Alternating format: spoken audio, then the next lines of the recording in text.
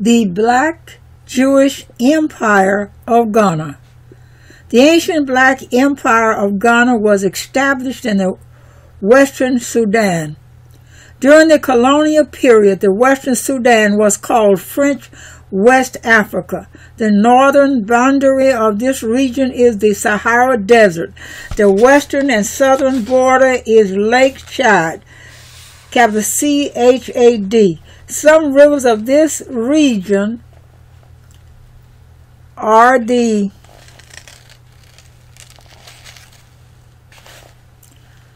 Senegal, the Gambia, the Volta, the Benue, the Logon,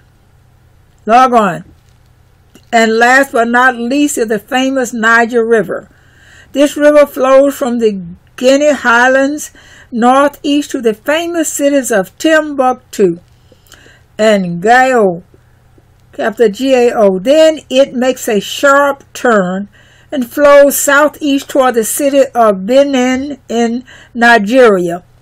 In ancient times, the Carthaginians from North Africa penetrated the Sahara Desert and the western Sudan during the 2nd and 3rd centuries BC.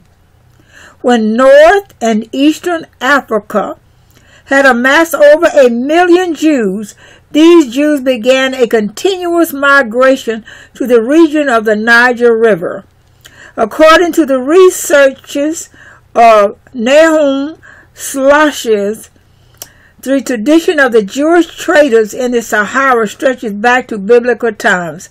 Slashes continues, and it is not at all surprising to encounter in every part of the desert traces and even survivors of a primitive Judaism which at one time played an important role in the whole region of the Sahara from Senegal to the very borders of Somaliland.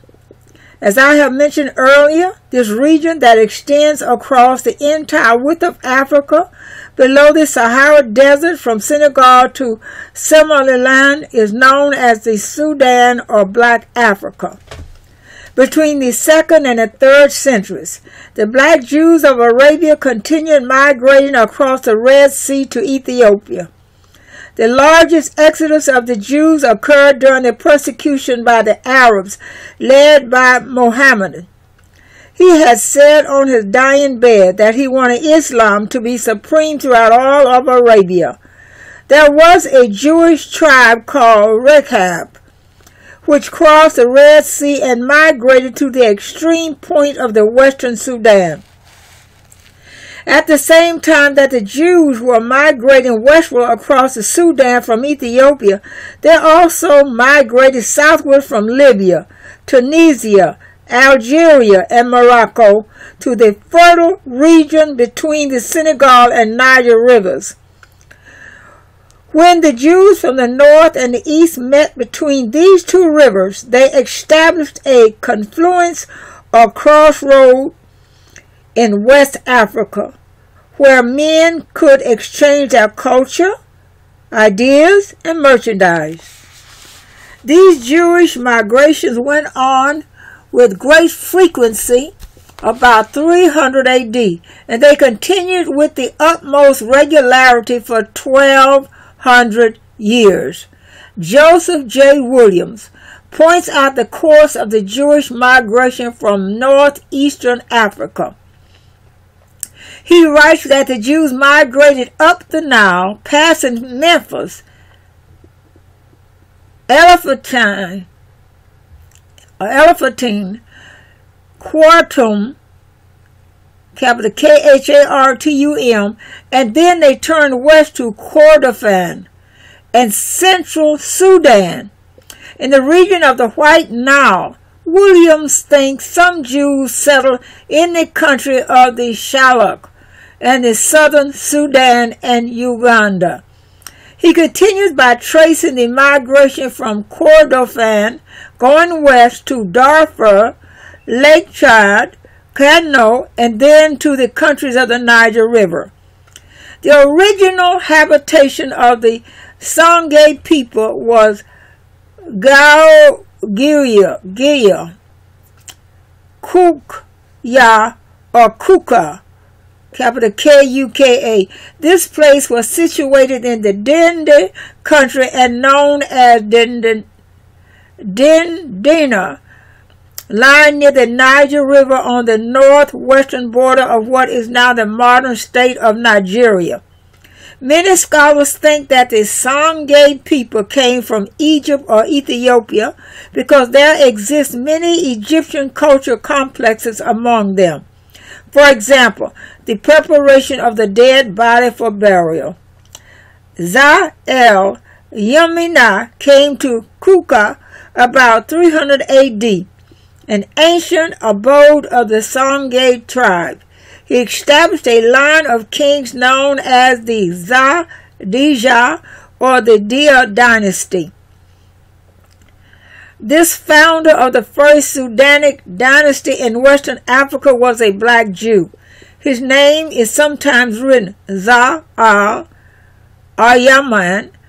Joseph J. Williams says that a citizen of Timbuktu named Abdurrahman S. Sadi wrote 1652 in his book Tariqa es Sudan, History of the Sudan, that Za el-Yaman was derived from the Dizamin el-Yemen, which means he has come from Yemen. Za el-Yamina came to the Niger country by way of Ouargla in central Algeria. Ouargla was a great trading center of the black Jews. Dr. Barth and Professor Godbey say that Za, the founder of the first Jewish dynasty, established his capital later at Gao on the eastern upper Niger River. The Arabs, Moors, and the Sudanic writers attribute to the ancient black African Hebrews the establishment of the first empires, the erection of the first public buildings in the country, the construction of the first canals and irrigation systems, and the institution of a social economic regime which still survives in all Sahara communities. By what factors can we explain the emergence of black Hebrew hegemony and leadership over the indigenous tribes? The answer is simple. The Jews came into the western Sudan from northern and eastern Africa as a result of a chain of commercial and persecutory migrations. The Jews had settled among the most civilized people throughout the ages. They adopted new methods from other people and left their material, educational, and moral imprint among the people with whom they resided. For many centuries, the Hebrews had not employed great physical and psychological initiative. They could not afford to be complacent or apathetic. They were hated, so apathy could mean cultural stagnation or death. The Jews imported into the western part of Africa a superior material, educational, and moral culture soon after 300 AD. And this cultural advancement was not duplicated or exceeded until the ascendancy of the Mohammedan leader Mansa Kankan Musa of Mala in 1312 AD. In the 3rd and 4th centuries AD, the Africans on the west coast did not possess the cultural superiority of the Africans on the north and east coast. The black Jews had an advantage over the African tribes. They carried their culture, history, laws, and written records with them. This assured them a constant precedent for the development of a higher social organization. Because of the stability of the black Jewish culture, the Jews were not absorbed into the autochthonous population. In fact, the Jews absorbed some of the native tribes. The Jews made use of every opportunity. They were an industrious and skillful people. In the Jewish Ghanaian states were found kings, princes, governors, generals, secretaries, treasurers, revenue agents, judges, architects, engineers, doctors, historians, language interpreters, mathematicians, jewelers, sculptors, masons, carpenters, painters of art, goldsmiths, leather workers, potters, armorers, saddlers, blacksmiths, agriculturalists, etc. The black Hebrew kings of Ghana had two titles. One, Kayamaga, Master of Gold, and two, Ghana, War Chief. Professor Godby says that 22 Hebrew kings reigned in Ghana before the Hajjara in 622 AD, and 44 had reigned by 790. Davidson makes mention of the Tariq el-Fatah history of the researcher, which says that Kumba had been the capital of the vast country of the Kayamaga, while the Tariq el-Sudan states that Kayamaga had been the name of the first king of this country. It is apparent that all the kings of Ghana were called by the title Kayamaga.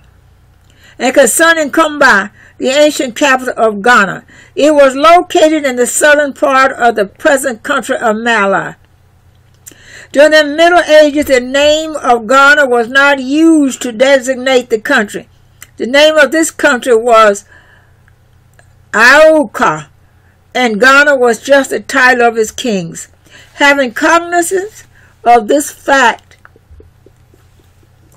indicates the greatness and splendor of those kings, because after the decline of the Zar dynasty, men began to call this country after the title of its kings, which is Ghana, and I shall do the same. In the 14th century, a Muslim writer named Ibn Battuta wrote about the women in one of the cities of Ghana. He found the women of Walata of surpassing beauty, and he should have known what he was talking about because he had traveled widely. Moreover, he found another fact astounding. The women were given more respect than the men, and the males did not express any resentment or jealousy. The people did not trace their descent from a paternal head, but from their maternal brother. An individual bequested his legacy to his sister's sons. The material foundation of the Ghanaian state was based on the affluence of gold and iron. The use of iron in Africa, especially Ghana, revolutionized the social and military systems. El-Azhar stated that Ghanaians fought many wars against their neighbors, who did not use iron but fought with bars of ebony. The Ghanaians could destroy their enemies because they fought with lances and swords. The king's revenue agents levied taxes on imports and exports, and the medium of exchange was gold. Concerning the kingdom of Ghana, Joseph William writes, "Whatever may be thought of the more or less mythological traditions connected with the earliest Jews in North Africa, it is now practically an established fact that a Jewish nation, Jewish at least in faith, and perhaps too in origin, long held sway south of the Sahara."